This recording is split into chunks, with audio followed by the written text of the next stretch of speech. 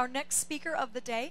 Dr. Anthony N. DeMaria founded the Sulpizio Family Cardiovascular Center at the University of California, San Diego, and his field of specialization is cardiac imaging techniques, particularly echocardiography.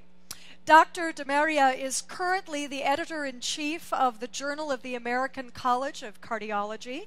He has served as an editorial consultant and member of various other editorial boards. He has also authored or co-authored over 530 articles for medical journals. His topic today, stem cells and biomatrixes. So please, gives us great pleasure to welcome Dr. DeMaria. Thanks for being here today. Yeah, thank you very much.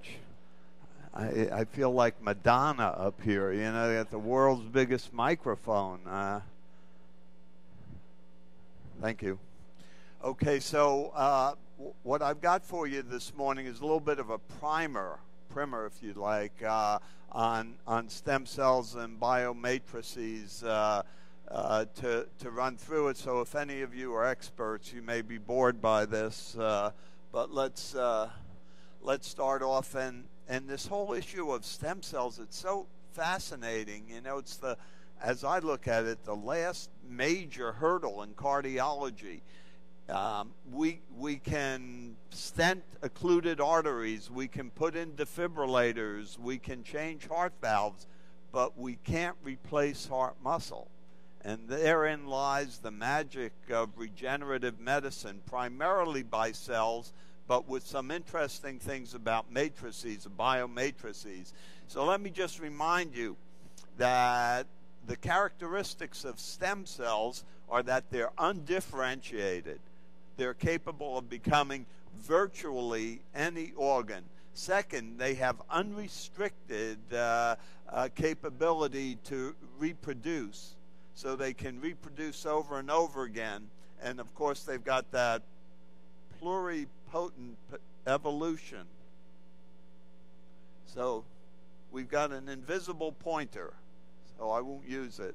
But what we're looking for is we're looking for cells that are undifferentiated, can reproduce over and over again, and have the potential to become any kind of organ.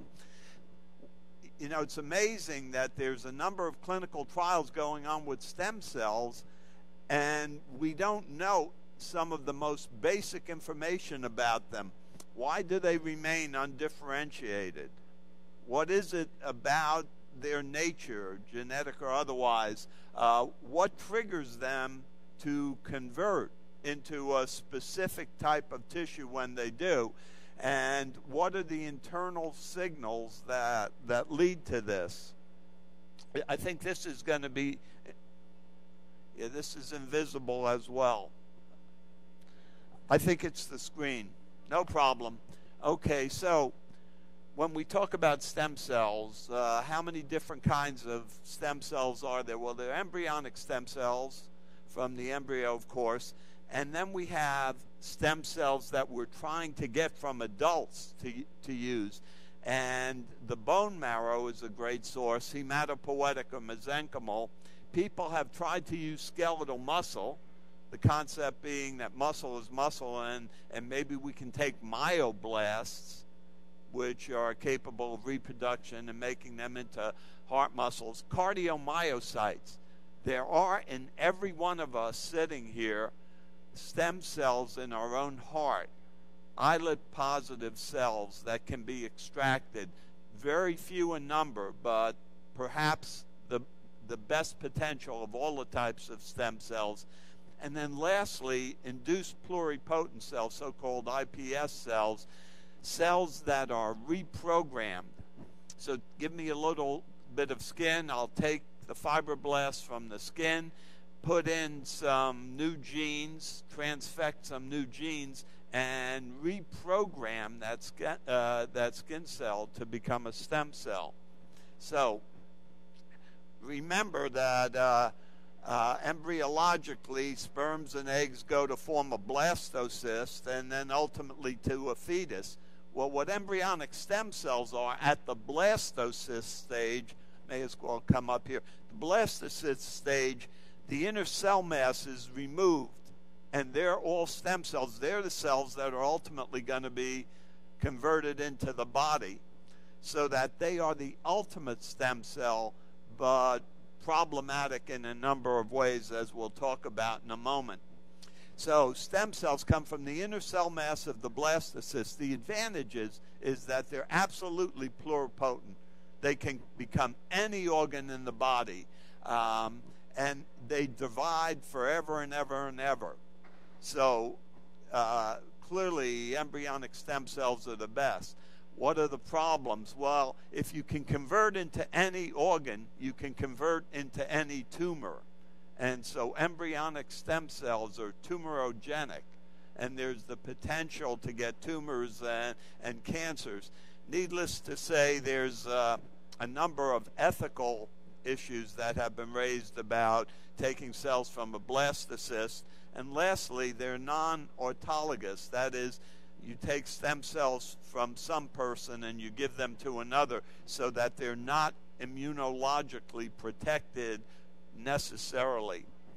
So if we go to adults, we have bone marrow derived stem cells, either hematopoietic stem cells, the cells that ultimately become RBCs, WBCs, or mesenchymal stem cells, which are bone marrow cells that tend to adhere to plastic and can be differentiated from the hematopoietic cells. The mesenchymal cells are the cells that have been used primarily so far, more being done with hematopoietic stem cells. And so these are derived from the bone marrow. The hematopoietic cells normally make blood. The mesenchymal cells have the ability to become a number of tissues. The advantages of bone marrow derived cells, that they can provide an autologous source. So any one of us can provide bone marrow, and then those cells can be expanded in numbers and re-injected. And in fact, yesterday in a meeting for a new study that's being planned, a multi-center study by Baxter, in patients who have serious heart disease, will get some bone marrow. It'll be expanded and then re-injected into the patients. The disadvantage, well, it also avoids ethical issues, and there have been lots of use in clinical trials. Disadvantages is that we're not 100% sure. In fact, we're pretty sure the other way around, that these cells have difficulty converting into myocytes, cardiomyocytes. And as I'll say in a moment, it would appear that for the bone marrow cells, the major benefit is paracrine. There's something that they emit that's of value.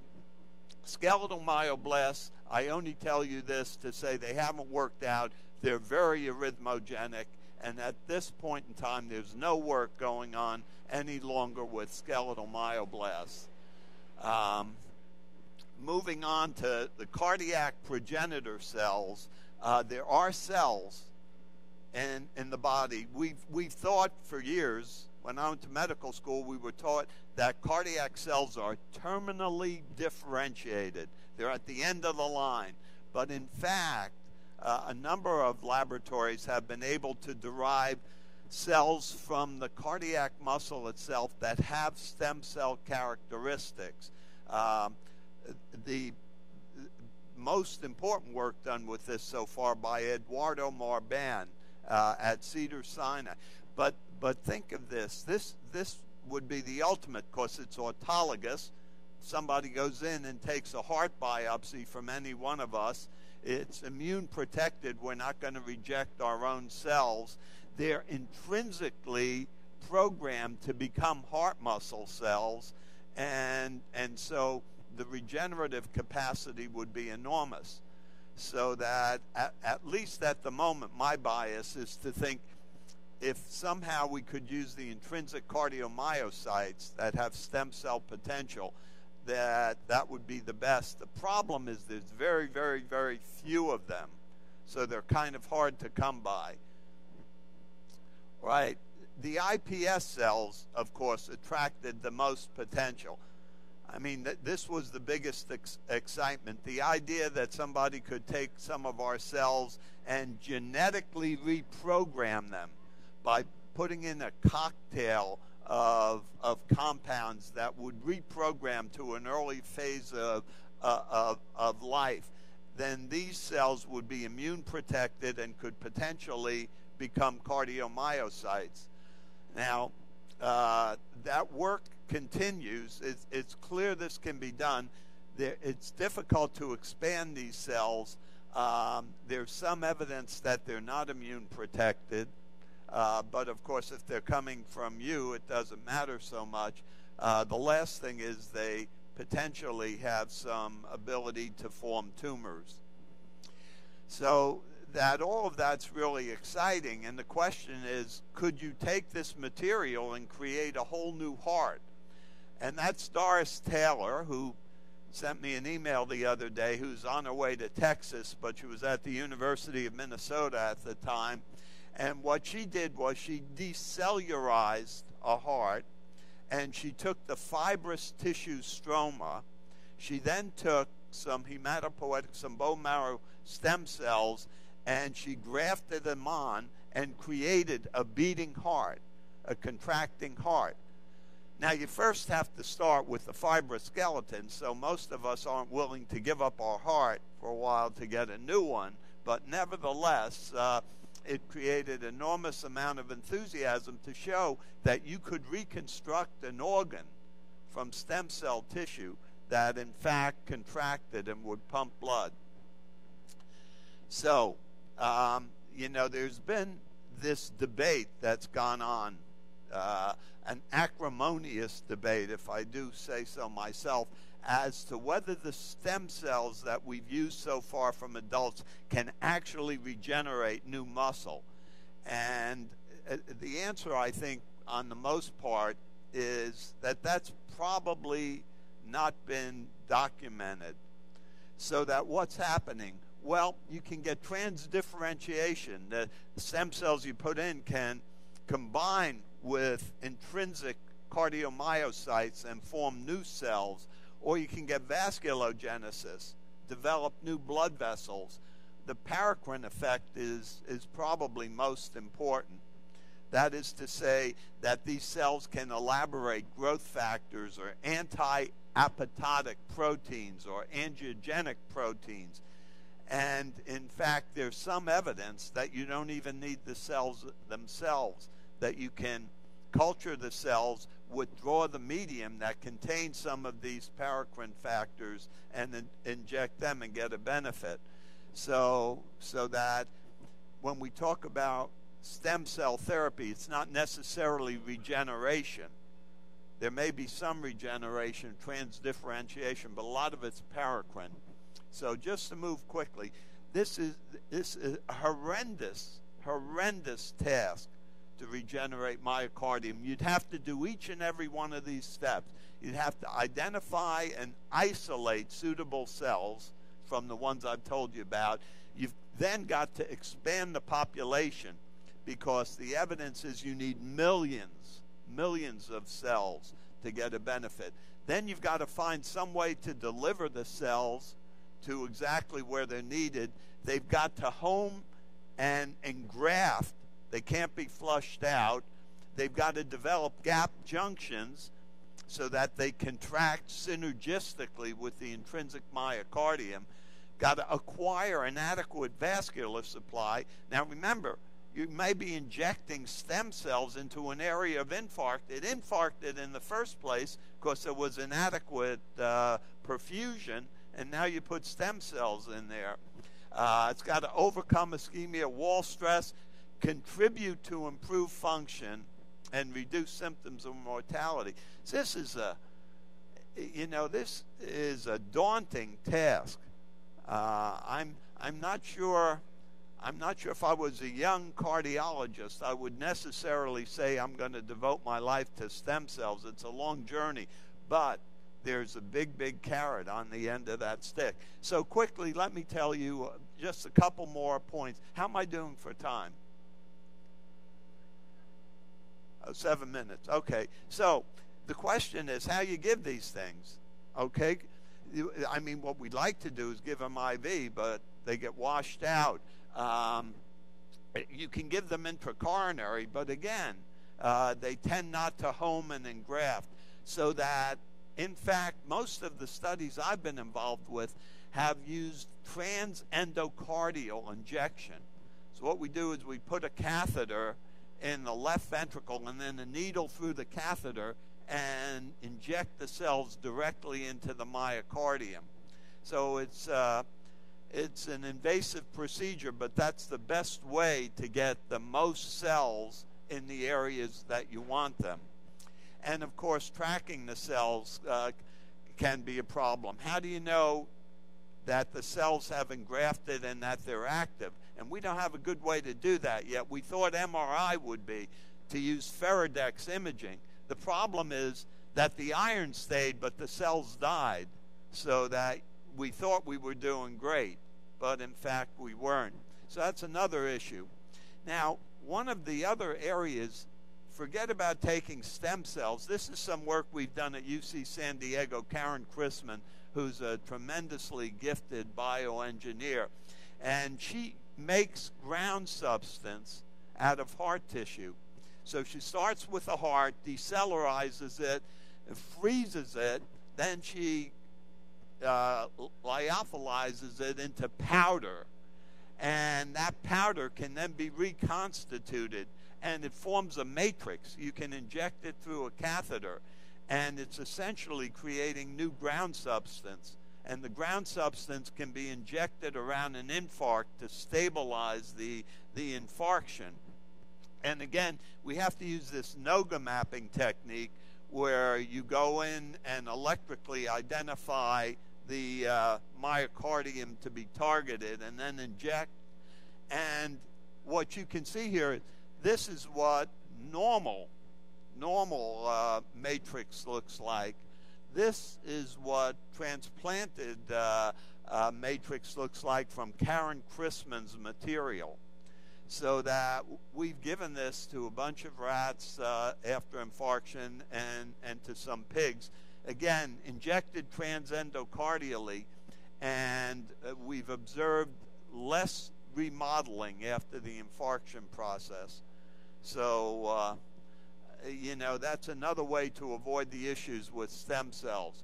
So there's a variety of clinical studies, but my time is almost up. I'll tell you that the largest study using mesenchymal stem cells was the REPAIR AMI trial, intracoronary bone marrow progenitor cells.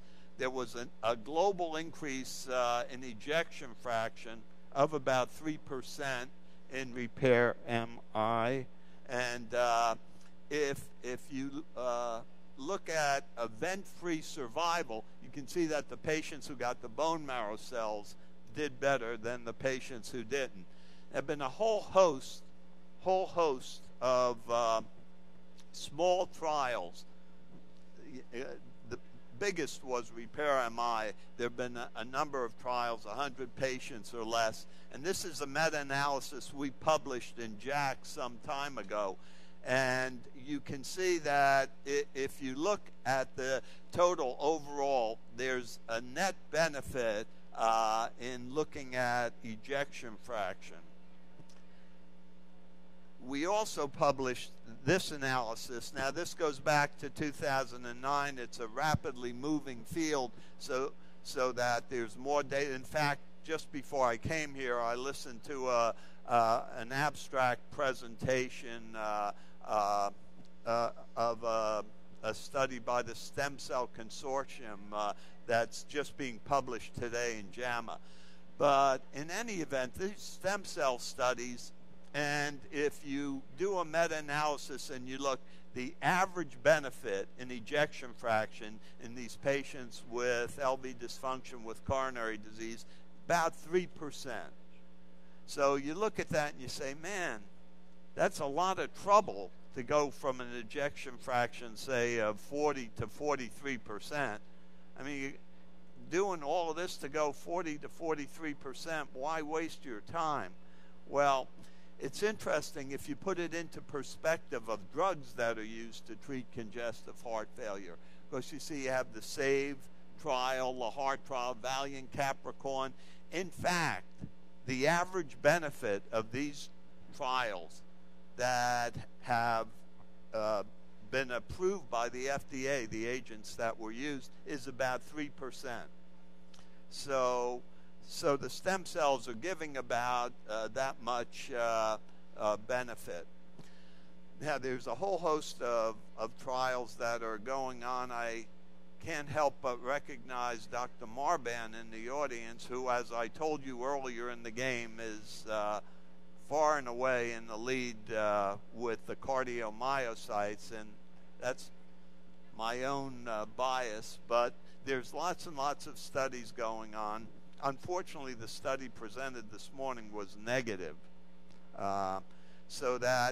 but there were important insights to come from. Unfortunately, as we get older, our own stem cells are not as vigorous as we need them to be, and we need better and better ways of isolating the potent stem cells. So, I would say at this point in time, both animal and human data indicate that the injection of autologous stem cells into infarcted or ischemic heart muscle can improve function about 3%. The mechanism is unclear, and it's likely a paracrine effect rather than new cardiomyocytes being regenerated. There is evidence of angiogenesis, and that's useful. And, this, as I say, in my own opinion, is the last major hurdle in cardiology. If we can regrow myocardium, then maybe we can live forever. I'm not sure we want to, but that's possible. Thanks very much for your attention.